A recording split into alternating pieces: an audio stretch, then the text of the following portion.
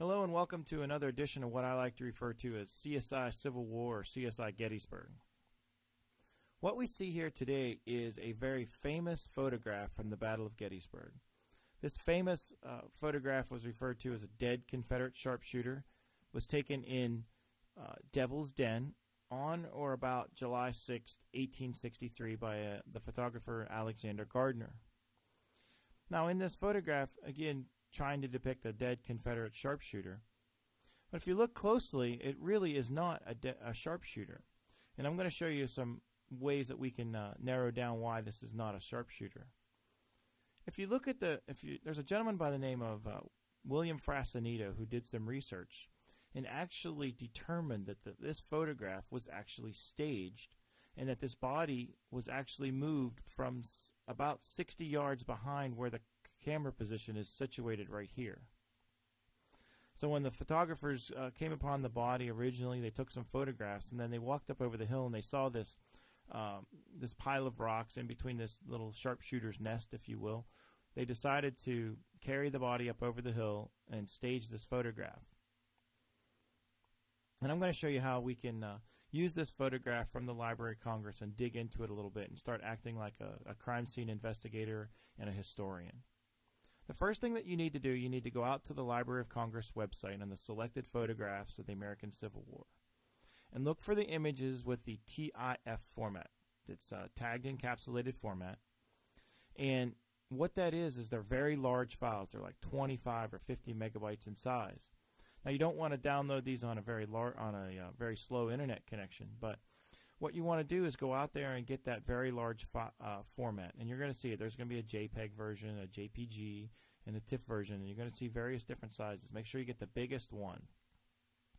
And what that allows you to do is it allows you to download, to zoom in on these pictures and see that and without distorting the picture. So if you've ever downloaded a JPEG image and you wanted to look at it and you tried to blow it up and it got all pixelated and all blurry and things like that. Well, that won't happen here if you're using this raw TIFF format.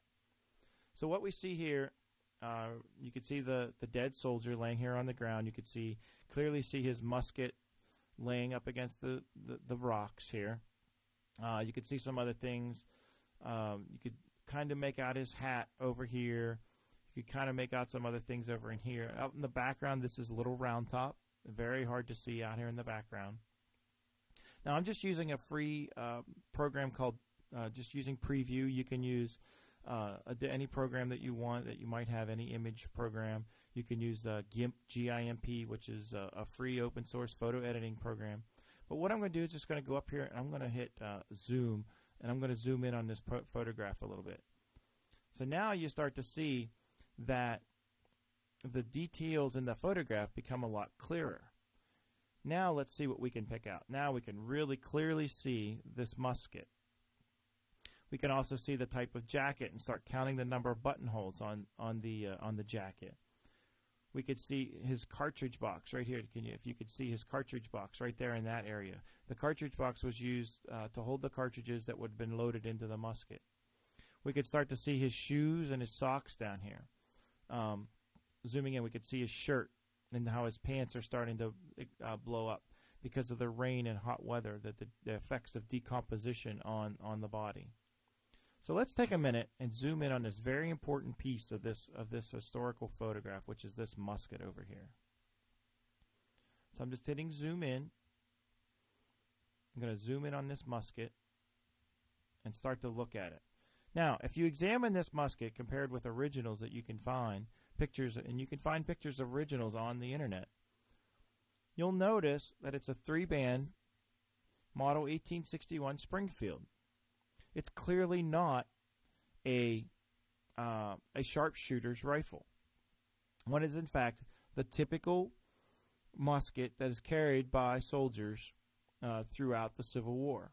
This actual musket can actually be seen in other photographs that were taken by Gardner and his team.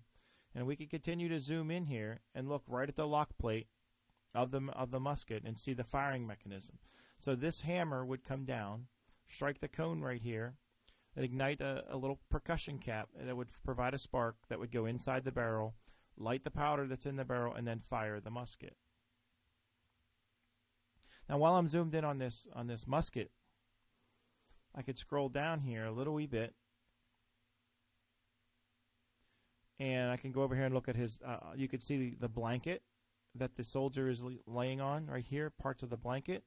You can also see this is the blanket that the cameraman used to carry the body up over. You can see his socks that he's wearing, some holes in his raggedy pants that he has.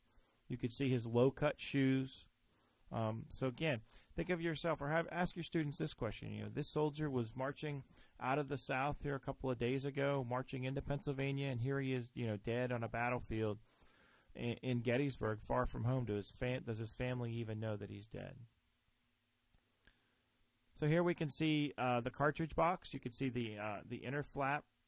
The inner flap of the cartridge box right here. You can see the outer flap up here resting over his knee.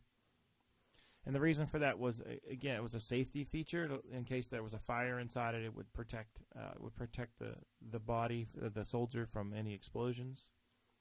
If we scroll over here, we could see the hat that the soldier was wearing. Right here on the ground, you can kind of make out the outline of the hat right there on the ground. I don't want to gross anybody too far out here, but again, let's take a look at the decomposition of the body. So we can scroll and we can see his pants are split open. You know, ask your students, what would be the effects of, 90-degree heat? This soldier probably died on July 2nd. Now 4 days later, rain and hot weather, 80, 90-degree weather in July on a body that's wrapped in wool. You could start to see the effects of decomposition on his hands right here. So you could start to see his hands wrinkled right there, and how that's affecting him. Again, we're going to count his buttonholes. You could see the pocket outlined in his coat right here. So you see the top of the pocket going down around. You can research what jackets looked like, or what types of jackets Southern soldiers would have worn during the Civil War. You could see, haversack here, or parts of something. You could see something back here. Never been 100% positive what this is back here. So if you can figure that out, or you have ideas, let me know. Down here on the ground, there's some type of object right here. This could be anything from a scabbard to possibly a scope or something. Or I'm not real sure. I would go with a bayonet scabbard, more than likely. Also, right here, you could see all this white stuff. See all this white stuff right here? This is cartridges.